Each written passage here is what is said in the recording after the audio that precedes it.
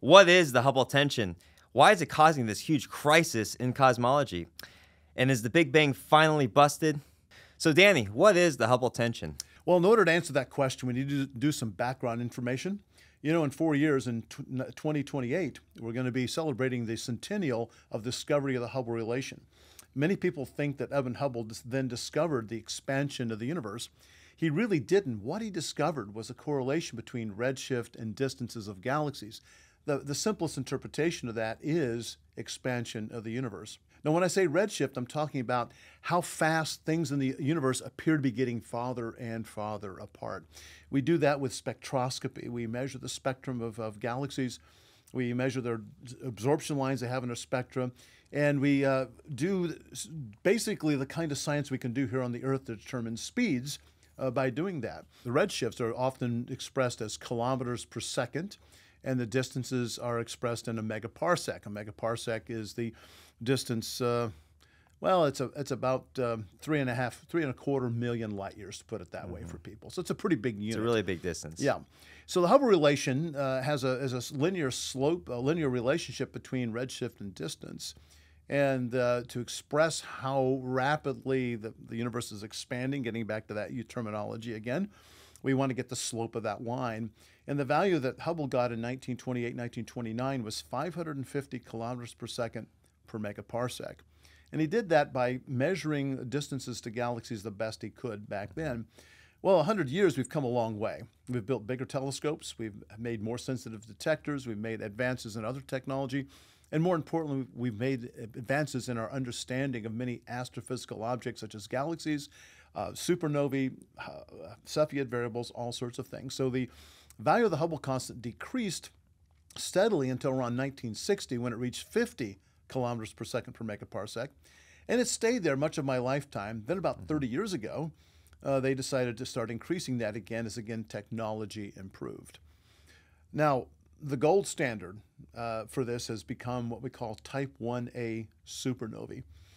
The reason why we like those is because they can be seen at tremendous distances, billions of light years. The problem we've always had is that we can get distances to nearby galaxies pretty accurately, but we can't get it for very distant galaxies until type 1a supernovae came along. Now, redshifts are not difficult to do. They just need a large telescope and a lot of light to work with. It takes time, but you can do it. But getting that correlation is difficult because nearby galaxies don't have much what we call Hubble flow. But distant galaxies do, but we don't know their distances. So that's why type 1a supernovae come in. Right, so the nearby galaxies, we know their distance pretty well, but we don't know the redshift very well. Whereas faraway distances, we know the redshift, but we don't know the distance. So it's kind of a catch-22 there. Yeah, and I should point out, I'm talking about a corrected redshift because redshifts always have, it can be two terms involved. One's cosmological redshift, and the other one caused by, again, perhaps expansion of the universe. The other is local effects of gravity. And the gravitational effects swamp the redshift due to cosmology at nearby distances, but at great distances are not important at all. Hence the need to go far to do this. Yeah, so in general, you would say finding redshifts of galaxies is pretty straightforward, but trying to find distances a little bit more complicated, a little bit more difficult there. Yeah. And so that's what's causing it. And the type 1a supernova are really neat for this. We've known about them for a long time, and early in my career, that was the future of this. But how do you get there?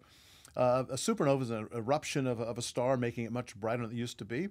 In the case of type 1a supernovae, we classify them different ways, by the way, but type 1a all seem to have the same peak brightness when they reach their peak maximum brightness.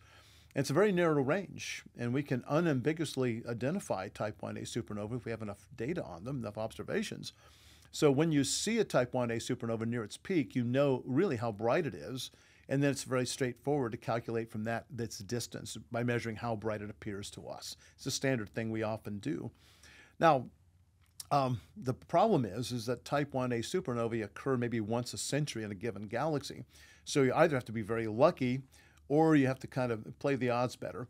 And the neat thing that came along in the 1990s were robotic telescopes that looked at a bunch of galaxies, hundreds of, or maybe even thousands per night. They took a template photograph of the galaxy, and then the telescope would go from galaxy to galaxy to galaxy, comparing new photos it took to the templates, subtract it off, and if a spot of light was left, that told you some sort of nova that took place. They could then send an automatic message to an observatory where astronomers could zero in with a bigger telescope and start recording data. So by the mid-1990s, we actually had good distances now for several dozen or several score of these Type 1a supernovae. And then we could also get the redshift of the host galaxies, and voila, you get a very good Hubble relation. And Adam Rees is one of the guys who has become kind of the guru of this. He's been doing this for 30 years and kind of the world expert on doing this. And so he's developed his observations over the years. He slightly improves it for every year or two with new data that he's collected. But he's found that the expansion rate of the universe is around 73 kilometers per second per megaparsec. So that's the one more observational, direct approach of trying to measure the Hubble constant. But there's another approach that other astronomers like to use a little bit more. So go ahead and explain that one. Oh, yeah, that one's a very different one, very different approach. And it relies on what we call the cosmic microwave background, the CMB for short. It was predicted in 1948 as a result of the Big Bang model, and it was discovered in 1964. And the other cosmology of the day could not explain it. And so within a few years, the Big Bang became the dominant cosmology and has been for more than a half century. By the way, I've published here on our Answers Research Journal my interpretation of what I think is causing the CMB. I don't think it's from a Big Bang because we don't accept the Big Bang because it's not biblical at all. So, and real quick, why don't we accept the Big Bang? Well, it's billions of years. It has the stars and the other objects before the Earth. Those are two biggies right there. And we believe the Earth was made at the beginning and the stars were made later. And you can't really make that jibe with the modern cosmology of Big Bang. Yeah, inconsistent with the order of events. Also, the Big Bang is a naturalistic origin story, so it's based on a whole different set of beliefs, and trying to mix that with your Christianity. That's syncretism. No God required, is the whole point about Big Bang. People don't realize that, but that's what it's all about, like any evolutionary idea, or naturalistic idea, I should say. The CMB has been studied extensively. They've had 3 different satellites, one 30 years ago, one 20 years ago, one 10 years ago, studying this from space, getting its structure. It's dappled with warmer and cooler regions. There's a lot we could talk about with that, but there are a lot of neat things, details in it. And what people have done is they've assumed the Big Bang model, and they can then go to the structure of the CMB, that fine structure we see in it, and model that through the Big Bang, and they can actually tweak out of that a value of the Hubble constant. And if the Big Bang model is correct, then it ought to give us the same value you get observationally. And they've done this, and they get about 67 kilometers per second per megaparsec. Yeah. So just to kind of recap, that's essentially the crisis here. You have this observational method of saying it's 73 kilometers per second megaparsecs. The other one is 67 kilometers per second megaparsec. And that doesn't seem like a big difference, but it is statistically, right?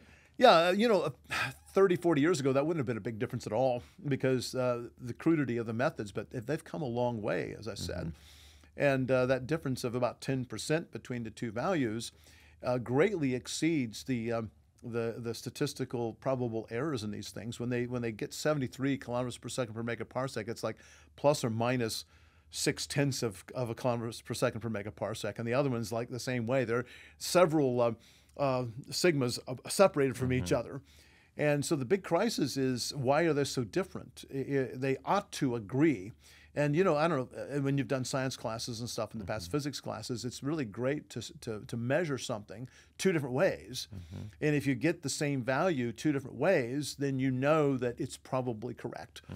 But if you measure it 2 different ways and you get different values, then you know there's a problem somewhere. And that's what they realize today. I think we should call it the Hubble trouble. I think that rhymes a little bit more. Hubble trouble works better, yeah. Trouble with the Hubble. So in order to explain this Hubble tension, there's basically 2 different options. Either something's wrong with the observations, the direct observations, or there's something wrong with our understanding of the CMB or the standard model. Which one do secular astronomers typically choose to believe? They choose to believe both or neither. That's the reason why there's a problem here, because they are so convinced that both ought to agree with one another that they're truly baffled. As an observational astronomer, I've always considered myself to be that. I'm always going to side with the observations. If the observations don't agree with your theory, then I'm sorry, your theory is almost certainly wrong. The problem is many astronomers can't see the difference between the two of those. But I like observations because that's what I do. I've always done that.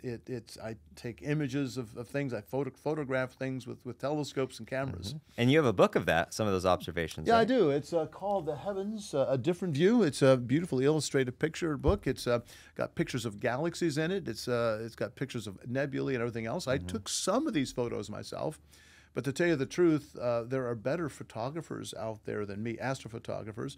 So I've got two other gentlemen who are friends of the ministry, amateur astronomers, and they have taken many of the photos in here. So, folks, this book is really a delight. I enjoyed writing it. I enjoy talking about it because it's a beautiful book. Yeah, and my family, we have it. My 3 kids, they love it. They look at all the awesome pictures. That motivates them to go outside and start looking at the stars. Yeah, you know, Rob, part of the problem with science is that it's something we read about, we learn about it in school, but we don't actually do. And one of the neat things about astronomy is that if you're just reading about it in a book or learn about it in school, you've not really done it. God gave us 2 eyeballs and appreciation in our hearts and our minds for the world around us. And astronomy is a really cool thing. You can see these things for yourself. So you're saying get off the couch and go outside and turn off the look lights. at God's creation. So it sounds like some of the new data coming in from James Webb Space Telescope, it's been confirming a lot of the previous observations made by Adam Rees and his team. So does that mean the model is wrong? I think so. The news item recently was that a team led by Adam Rees used the James Webb Space Telescope. Before, they've been using the Hubble Space Telescope and ground-based telescope, and they've extended their reach with a James Webb Space Telescope. And what they found out is the value he's been pushing for the Hubble constant all along is coming through once again. Yeah. So yes, observations always have to trump theory. So I think it's time that they have to look back at this. And some scientists, including Adam Rees, are starting to see that. Yeah, so going back to the fact that they always question the observation, the human error, so that makes them measure again and again and keep remeasuring and trying to figure out, is the observations wrong? But Adam Rees, he went and stated after the new data came in, he said, with measurement errors negated, what remains is the real and exciting possibility that we have misunderstood the universe. So the observations are telling us one thing, the model's saying something different. So does that mean secular astronomers are ready to abandon their secular models? I don't think so. I think Adam Rees, what he meant by that was we need to redo the Big Bang model, make some changes to it. I don't think he's ready to abandon it. There aren't many astronomers who are willing to do that, but at least they're getting the message there's something wrong here somewhere. They just don't know what it is. Yes. I think it's at the foundation of the thing, but they think it's just the tweaking that needs to be done. Yeah, so again, the observations based on the Hubble Space Telescope as well as the James Webb Space Telescope is giving us a number of 73, whereas the CMB, the more model dependent, is giving us a number of 67. And the two cannot be reconciled. And they cannot be reconciled. It can't be both correct. Is that correct? Right. Yeah. Yeah. And so, as we often say at our ministry all the time, wrong assumptions leads to wrong conclusions. And so, what's the biblical reason why secular astronomers are unwilling to reconsider their naturalistic beliefs about the universe? It's because they've so committed to naturalism. You know, the way science has developed over the last couple of centuries is that we've brought God less and less into it. You know, it's interesting that the development of science as we know it was in the 17th century, 400 years ago. And it was led by people heavily influenced by Christianity and biblical Christianity. And they saw unity in the world because they saw unity in the Creator, because they believed in the Creator. There weren't any atheists among those people back then for the most part. They were theists, very, very deeply involved and influenced by Christianity, as I said. So they saw this unity, but somewhere along the line we've lost our way. We begin to realize, well, the world works like by clockwork. 400 years ago, people realized it was the clockwork was being imposed by the Creator. But now we say, well, the universe just works that way because it works that way. And they don't give any thought beyond that. And so they may not be atheists. In fact, I've met very few astronomers who are atheists. Most of them aren't. But they even the most devout people sometimes can just kind of forget. And so they get so enwrapped in studying the world apart from the Creator that they really don't give Him much thought at all.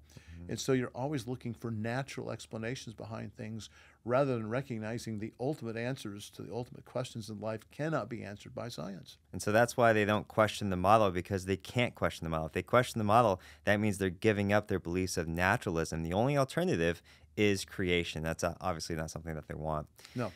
And so, referring to biblical creation, what do a lot of these observations mean for biblical creationists? Well, I don't know yet. Well, I've been working for years trying to develop a truly creation model of cosmology, one based on the Bible. We're given very few specifics in Scripture, which gives us a lot of freedom. But we also have very few workers. I used to be able to count on one hand how many astronomers, creation astronomers we have. I'm on my second hand now, by the way. But I want to encourage young people who may be watching and listening to us today, who have an aptitude for this and may feel a calling. We need more astronomers and need to replace people as myself as we get older. So I'm hoping the next generation of creation astronomers can perhaps begin to develop a model that's eluded me so far. Yeah, and so speaking of biblical creation as well, maybe someone watching is maybe wondering, what about those Bible verses that talks about God stretching out the heavens? Does that help explain some of the expansion of space that we're seeing? Yeah, there's about a dozen passages in the Old Testament that's talk about the expansion or the spreading of the heavens. And for many, many years, I thought that was referring to expansion of the universe. I've changed my mind now about a decade ago. I believe it's talking about what happened on day 2 when God made this thing called the rakia, an expanse, it says, on day 2.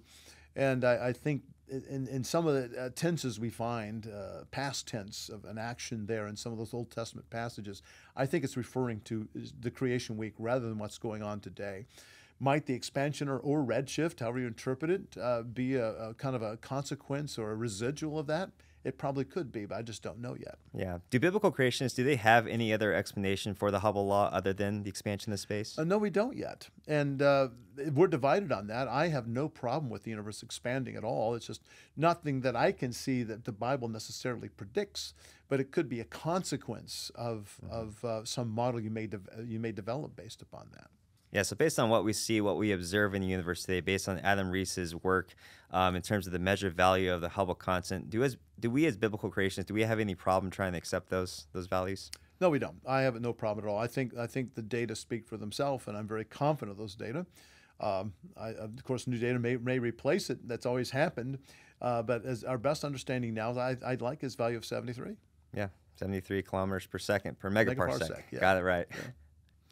Here at Answers in Genesis, we assert the authority of God's word, and we're all about equipping the next generation with answers. I want to encourage young people seeking out God's will for their lives. You should ask the Lord what He wants you to do. I'm thinking particularly of 2 young people, Colin, age 11, out of Findlay, Ohio, and also Violet, who recently graduated from Answers Academy here in northern Kentucky. I understand that you're pursuing or wanting to pursue a career as an astronaut. Maybe we've never met, but I would encourage you to seek God's will in your life, to follow whatever it is He wants you to do. If it's astronomy, being an astronaut, whatever, pursue that with everything you have as if you're doing to the Lord, because you are. So, what is the Hubble tension? It's the 2 totally different values we get for the expansion rate of the universe, the Hubble constant. And why is it causing this huge crisis in cosmology? Because most astronomers believe that both values should agree with one another, and they don't. And is the Big Bang finally busted? It could be. This could be the beginning of the end of the Big Bang.